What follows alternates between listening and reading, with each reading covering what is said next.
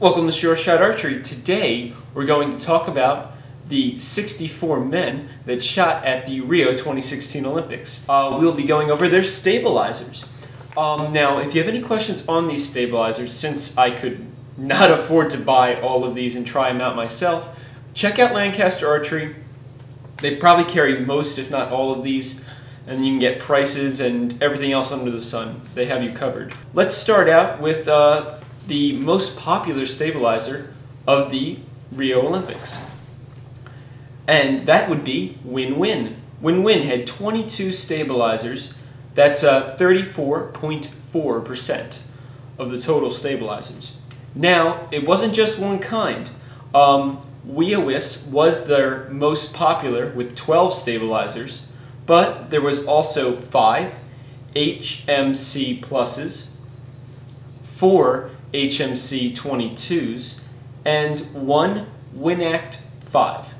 Next up is Easton/Fuse. Now, Easton and Fuse, I believe, are actually one company. I think it's like a parent and then like a subsidiary company.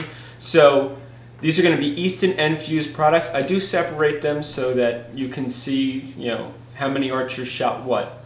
But in all, there were 15 archers, or 23.4% of the total archers. There were 9 Easton Contours.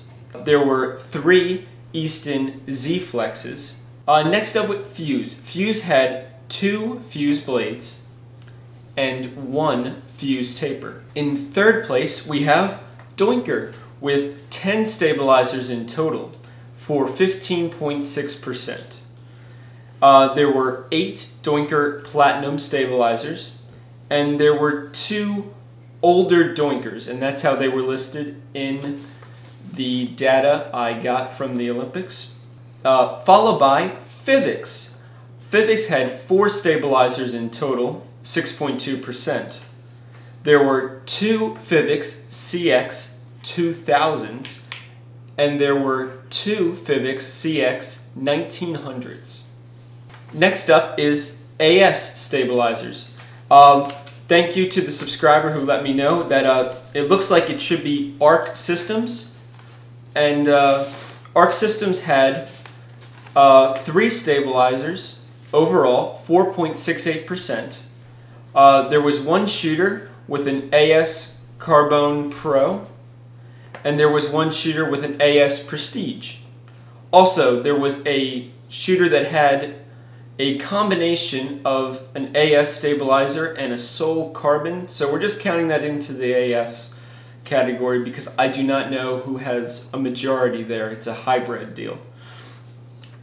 Next up, we're going to cover a whole bunch of stabilizer companies that only had 2 shooters. If you have 2 shooters, that means they had 1.3% each, and that would be Ramrods, Arctec Pro XXL, and Bee Stinger. And to finish off the list, we're going to cover 4 companies that had 1 stabilizer each for 1.5% apiece.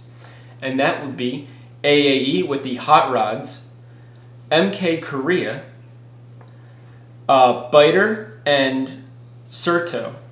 Now let's check out what those Olympians that won medals were shooting, and we can't forget the world record was shot at the Olympics for the men's division. So first we're going to start off with Kim Woo-jin with his 700 he shot. Kim was using a Fivix CS 1900. Now on to the medals. Brady Ellison took 3rd place for the bronze medal, and he used a Bee Stinger stabilizer. Followed by 2nd place for the silver, John Charles Valadont with the AS Carbone Pro. And last but certainly not least, for the gold medal was Kuban Chan using the Wiawis stabilizer. As you can see, there's a whole lot of variety in the stabilizer market. Some of the companies that had a majority of the shooters using their product didn't take home a majority of the medals, at least with stabilizers. So it looks like there's a lot of variety to choose from, which is really good because then you can customize what you're looking for in a stabilizer.